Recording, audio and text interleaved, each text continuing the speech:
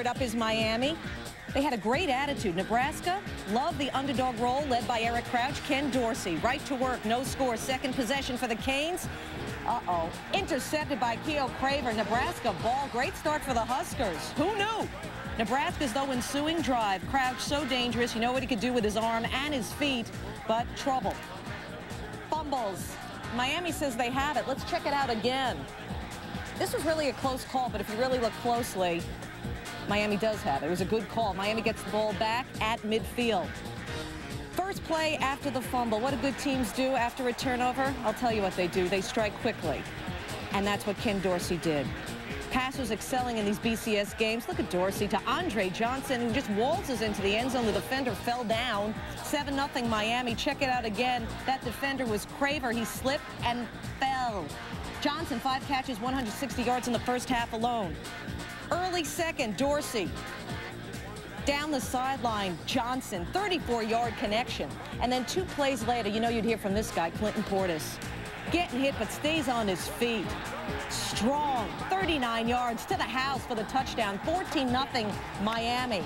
Nebraska's next possession, same score.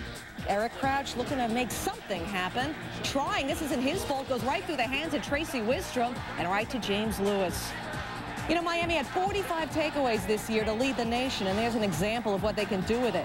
21-0 Miami. Next offensive possession for the Canes, Dorsey having his way with Johnson. That's a 45-yard play. The very next play, Dorsey gaining more confidence as each play went by, and who can blame him? Jeremy Shockey, one of his favorite targets, 21 yards, 27-0. Canes outpassing Nebraska 258-22 in the first half. Miami's D continues to dominate as well. Crouch hammered by DJ Williams. Nebraska with just 119 yards in the first half. Fourth quarter, Nebraska down huge, 37-14, but driving. The option pitch to Deron Diedrich, hammered by Jonathan Vilma. Take another look.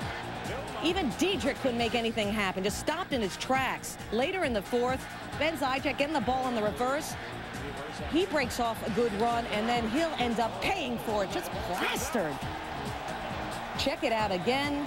He didn't even see him coming. Larry Coker and the Canes do what they should, complete a perfect season. Miami winning its 5th national championship. Incredible, incredible story for Larry Coker. Nebraska falling to 1-10 all-time against #1 teams. Coker, the 4th coach to win a national title in his first year at the school. Let us waste no time and send it back out to Pasadena.